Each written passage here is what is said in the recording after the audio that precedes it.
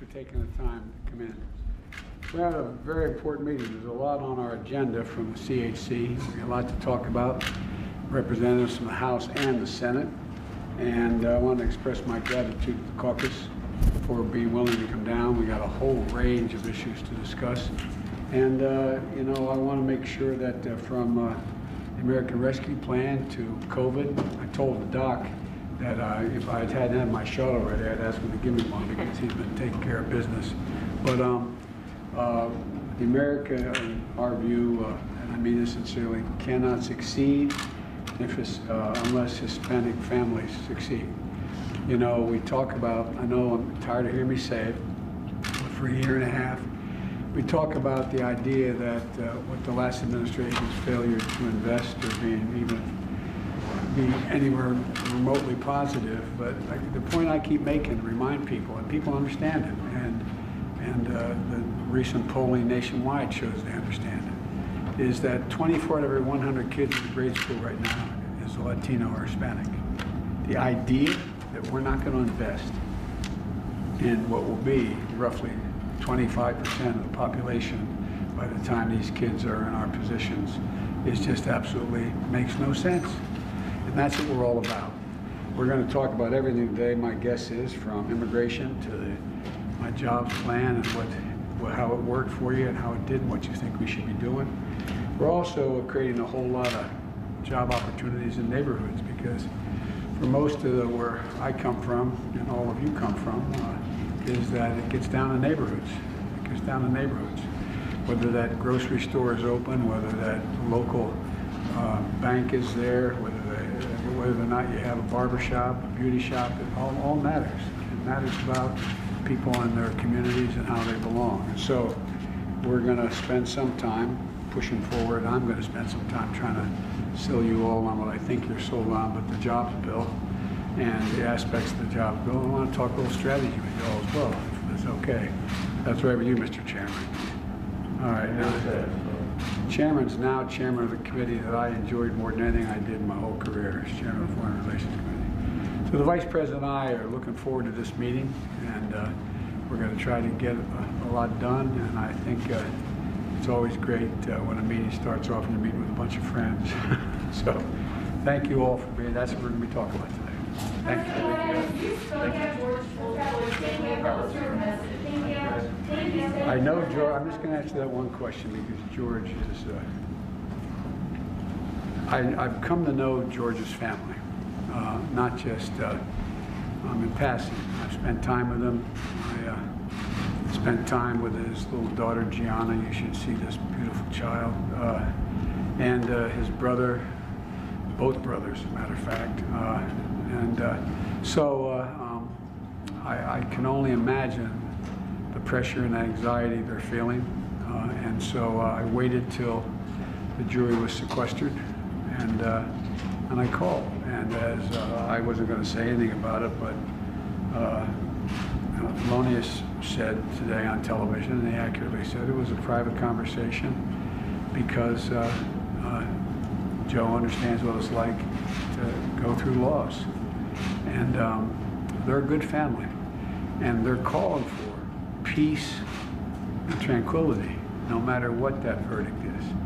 I'm praying the verdict is the right verdict, which is, I think it's overwhelming in my view. I wouldn't say that unless the jury was sequestered now, not hear me say that.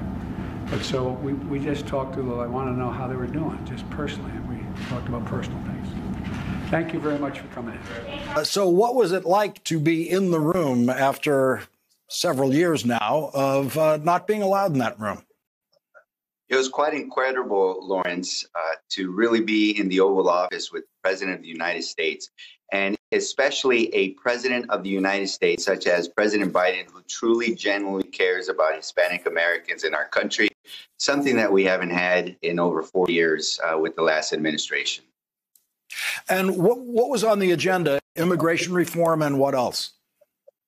Well, we talked about how can we improve the lives of Hispanic Americans throughout the entire country. So we talked about the most pressing issue right now, which is vaccine equity. We talked about healthcare disparities and the need of more doctors in medically underserved areas. We talked about the American Jobs Plan and the American Families Plan and being able to help our middle-class families by permanently extending the child tax credit, by giving the subsidies for child care, as well as increasing housing vouchers and making that mandatory over the next 10 years. So we also talked about how can we prevent white supremacists from joining our military, federal law enforcement, and the Department of Homeland Security. So there was a very robust conversation about policy, including immigration. Did you have suggestions about screening for people joining the military? Well, there's a lot of recommendations already by the Department of Defense. 7, in fact, 6 of those have been implemented. We want all 7 to be implemented, including codified into law. And we want those extended into the federal law enforcement as well as the Department of Homeland Security. For example, identifying tattoos and symbols that resemble white supremacy affiliations. So these are very important as we combat racial injustice and brutality against targeted minorities. Was there an agreed upon strategy for the legislative approach to immigration reform? Yes, the agreed upon strategy is that we need to get the Senate to pass the Farm Workforce Modernization Act, as well as the Dream and Promise Act. We passed that out of the House. We need the Senate to do it. So we really need 10 senators to do that. And we're going to move the U.S. Citizenship Act, which will fix our broken immigration system, increase our economy. A 2013 study showed that in 10 years, we can increase GDP by 1.4 trillion, create 2 million more jobs, as well as increase the cumulative American income by $791 billion. So this is an economic push. Now, in the case that we cannot do it through the normal process, and if we need to do a budget reconciliation, then the Congressional Hispanic Caucus will make its case to the parliamentarian that this indeed is an economic benefit, a budgetary benefit for the American people. The Congressional Hispanic Caucus stopped by the Oval Office. Local Congressman Dr. Raul Ruiz is the chair of the committee, and I spoke to him about his meeting with the president. Speaking of the meeting with President Biden, you are the chair of the Congressional Hispanic Caucus, and you met today with the president. So tell us about how that meeting went. The meeting was surreal, Peter. Again, I think about my humble origins, a son of farm workers in Coachella, first generation to graduate from high school. And then here I was leading a caucus to meet with the president to advocate for strong policies that will lift American families out of poverty, that will build opportunities and ensure equity in not only our vaccine distribution, but also in the resource allocation within the next American Jobs and next American Family Plan in our infrastructure development.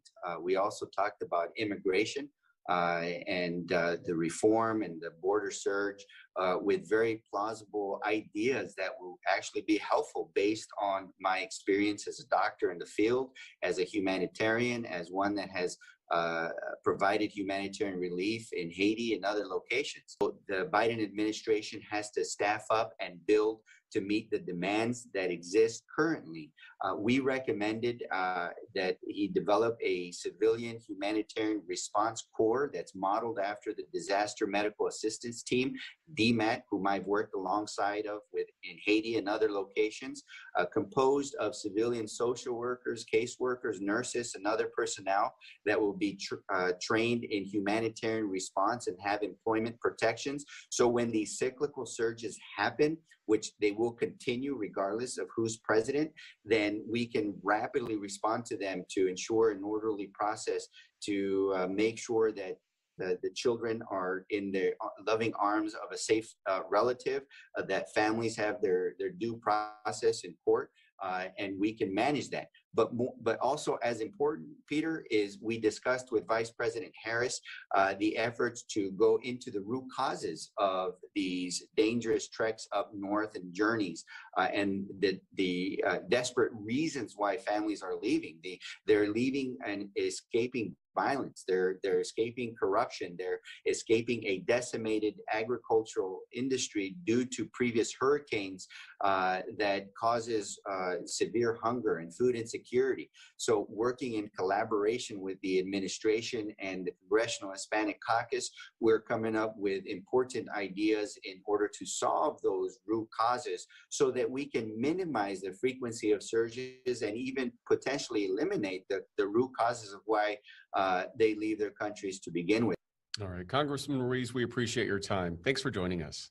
White House right now, and we are waiting to go to the Oval with the President and the Vice President, and we're going to talk about infrastructure, healthcare, American Rescue Plan, healthcare equity, vaccine equity in our communities. Making sure we're looking out for everyone in our communities is the focus of our discussion.